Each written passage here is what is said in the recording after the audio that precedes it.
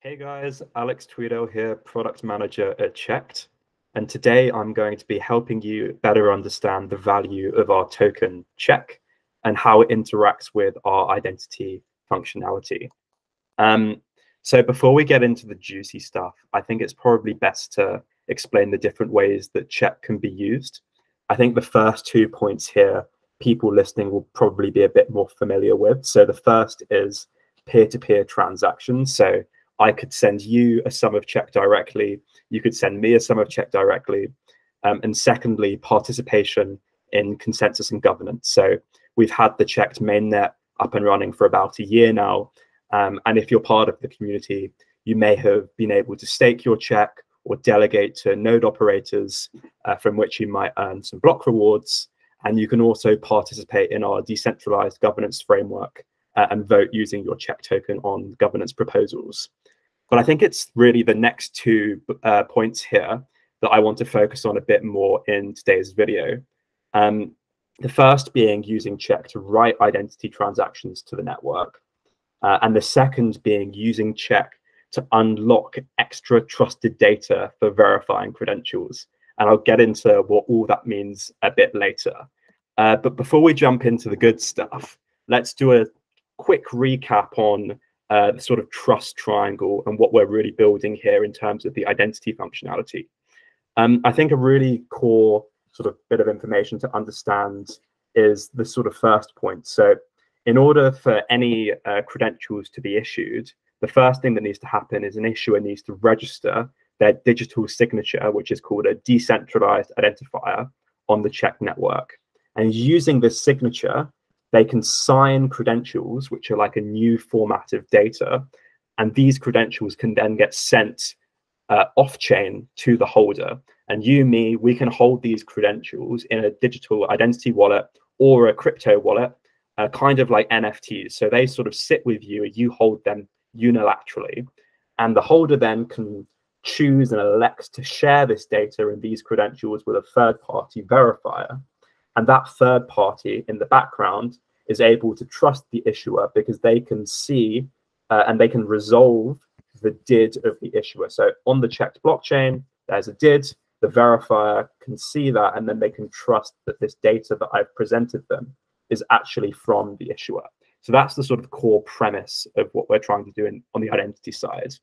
And one of the things that we've been sort of speaking a lot about since the launch of the network is introducing payments almost in the opposite direction to the flow of credentials. So currently there's no real incentive for example, the issuer to give data, to issue me a credential and to give that data out into the open, because they don't receive any financial or commercial benefit of that.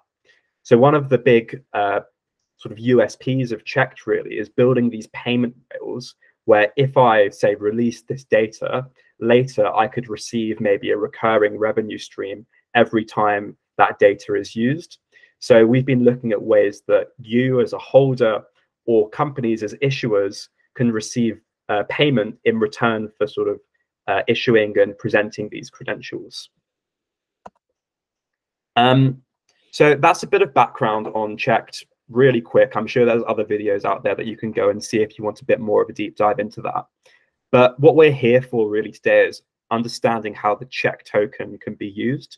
So the first, and I touched on it a bit earlier, is for creating identity transactions on the network. So probably the most predominant identity transaction, which I'll speak about today, is creating a DID. So an organization might want to create a DID because that acts as the sort of root of trust for that organization. And when you create a DID, there's going to be a fee associated with it. So in point 1 here, what you'll see is this fee is split between a utility fee and the gas fee. So the utility fee that we've set initially for creating a DID is 50 cheq, and the gas fee is usually quite negligible. It's usually, around 0.1 cheq or under.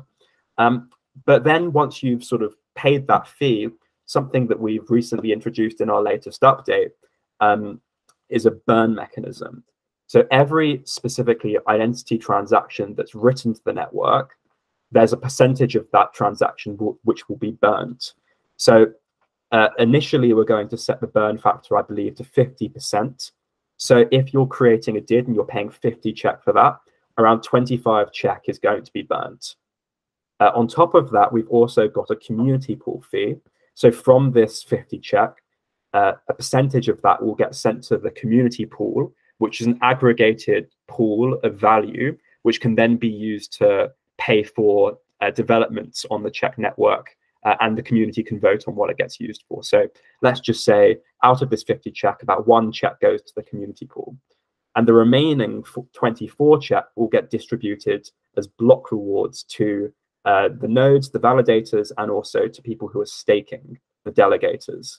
So I think it's important to explain that we've updated our tokenomics recently to have this cascading fee where the value of writing a DID will actually result in a lot more actions happening than just that. The reason I think we wanted to do this is because introducing something like token burns puts downwards pressure on the supply of the CHEQ token. So that counteracts inflation.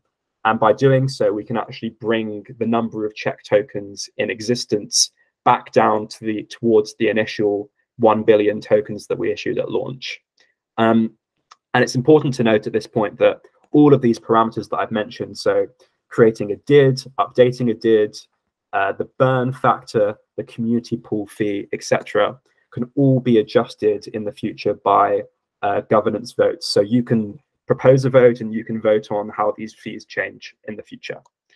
So that's sort of one use of the CHEQ token, and this sort of lays the foundation for our sort of next use of the CHEQ token, which is how CHEQ is used to unlock trusted data. And what I mean by this is, right, let's sort of set the scene. When let's take an ecosystem maybe where there's a bank which is issuing you a credential for your name and your age, and you're using that credential to maybe go and sign up for an insurance company, something quite regulated, something quite important. So that insurance company might want to know more than that.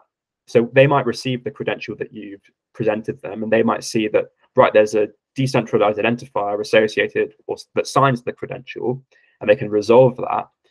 But beyond that, they might want to see more. They might want to see A, that the credential hasn't been revoked, and B, that this DID that they can see is actually related to the bank, and it's not just some random fraudulent party that's created a DID and has issued this credential. So these extra checks will probably need to be carried out a lot to ensure that the verifier can actually trust the issuer and also trust the validity of the credentials. So in this sort of flow, you can see that the issuer issues a credential to the holder presents the credential to the verifier.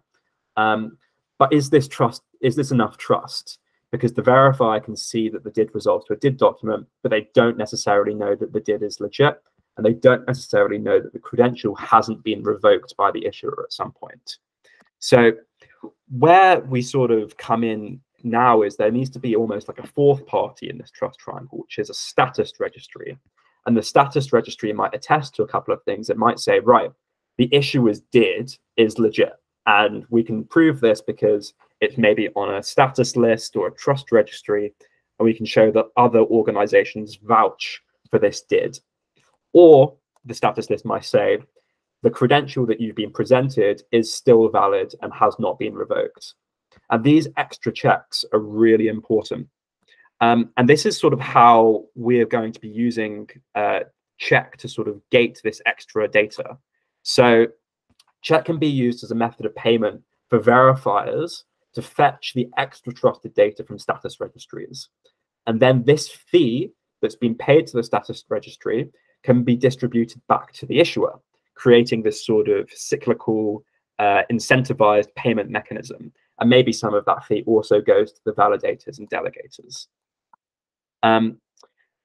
So at a very high level, that's how it works. But I think it's also important to note that this process has to be both privacy preserving and decentralized. So this status registry that we're talking about can't just be us spinning up a server. It needs to be something that's robust and that doesn't correlate any data from the credential that's being presented and the fee that's being paid back. So the issuer can't know who's using their credentials, and there can be no way of surveilling this sort of information. So we need to be able to blind and decorrelate information at this sort of status registry level. So we've been doing a lot of thinking about this, and I think we're going to be releasing a lot more over the next couple of weeks and months into 2023 about how we're really architecting this. But the core sort of components are, we're going to be using a revocation registry or a status registry. We're going to be using a payment gateway, and there's going to be some sort of settlement and clearing method.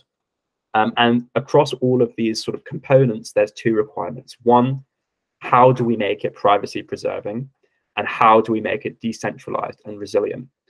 And by solving this sort of problem, we can really kickstart the utility of the CHEQ token, because if you can use the CHEQ token to unlock this data and then it gets paid back to the issuer, for example, then that creates a recurring revenue stream for the issuer, and it sort of kickstarts the adoption of SSI. So yeah, in a nutshell, that's sort of the four ways that the CHEQ token is going to be used at a pretty high level. And I'm sure we can go into further detail in our blogs. So yeah, thank you for listening, and look forward to seeing you all in the community.